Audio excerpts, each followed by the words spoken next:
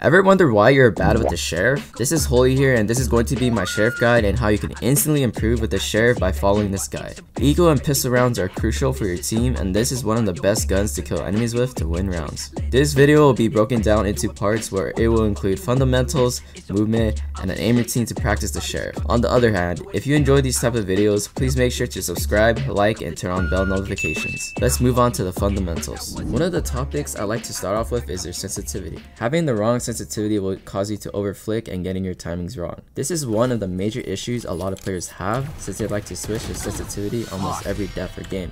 I'm changing my sense. Getting used and sticking to one sensitivity will build a more consistent shot, and I promise you will tap more heads if you just stick to one and practice. Take it to mind, it is basically the same concept as practicing the sheriff and perfecting it. Find the right sensitivity where it is a sweet spot for you, where it is not too fast and not too slow either. Having higher sensitivity has its pros, but there are many cons to that as well. What I suggest is to have lower sensitivity for more consistency in the long run. So after you find the perfect sensitivity for you, timing and recoil are the most important factors into mastering your sheriff. Head into the range where you can practice and shoot your sheriff slowly so they can get used to the recoil and know when it's accurate. The timing of how fast or how slow you shoot your sheriff to make it accurate all depends on you. From there, you can attempt and increase the timing of your shot, and experimenting the recoil of your sheriff is really beneficial so that you'll know when it's okay to shoot in a game or even a competitive match. After you get used to this fundamental, I guarantee your sheriff will be 100 times better.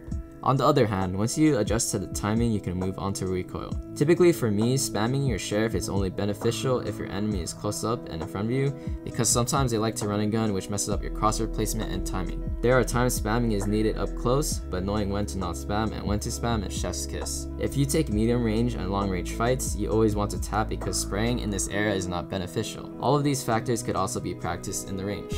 After getting used to your timing and recoil, adding in counterstrafing to your movement is really important. If you guys don't know what counterstrafing is, you could check out Royal G's guide, which he goes in depth about it and explains the importance of it. After learning the foundation of counterstrafing, head into the range. From here, start by shooting 2 points on the wall slowly and making sure you're aligned with the shot. Once you feel like you got the hang of it, you can increase the timing of the shot till you perfect it. Counterstrafing is very important, so once you learn this movement, you could survive many gunfights that are crucial, as well as most eco rounds. You want to take your time instead of being fast with the shot. After practicing this for a while, it would all seem effortless. Now, crosshair placement is the most important factor when it comes to the sheriff. Predicting how your enemy will swing off an angle or at a common spot will be helpful in the long run. Typically at common angles, enemies will tend to jiggle or jump peek compared to uncommon angles where they will swing wider. You always want to have your crosshair at head level so you break into the habit of setting up yourself for success. If you want to learn more about crosshair placement, you can check out Cero's Crosshair Placement guide, which he teaches you in depth about it. Once you master crosshair placement, I guarantee you will hit more sheriff shots than you have ever had before. Crosshair placement does all the work for you when it comes to the sheriff. Moving on to taking fights. Knowing when to take the right gunfight with the sheriff is also another important factor into your gameplay. Depending on the agent you play, for example duelist, at the start of rounds you're able to play a more aggressive angle in which you do kill the enemy, you have abilities to get you out of situations compared to other roles. With other roles, you're required to take more passive angles because you have no other escape ability.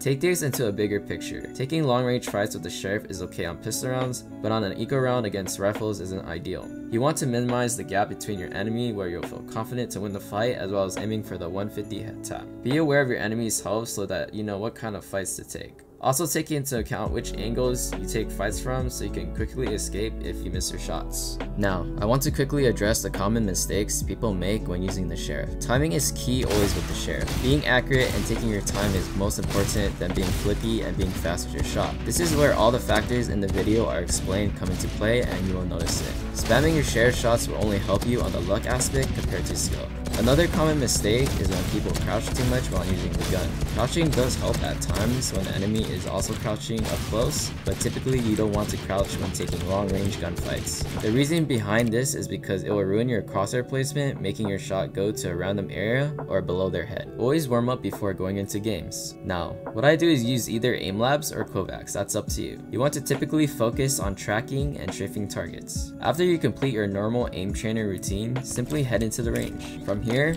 practice your timing by shooting the bots from head to head, and after, increase the timing with counterstrafing and target target to target. After the range, simply head into a few DMs and simply get used to the enemy movement and getting the feel of how people move. Now, you are finished and ready for your next competitive match. After watching this guide, hopefully your sheriff shots will look like this, and I'll be providing some of my best sheriff clips for you to watch. Stay down. Duck. 3. One enemy remaining.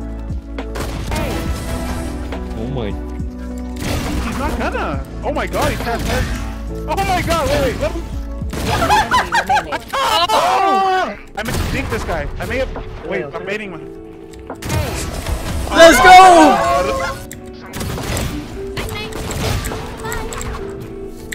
Wait, let me get this, Wait, is this bro? One enemy remaining. You're an idiot! What the fuck? He's not that cut, he's not 105 Sage. One enemy remaining. Nice. Oh my god. Last player standing. Down B. Your fault. 30 seconds left. What are you fucking?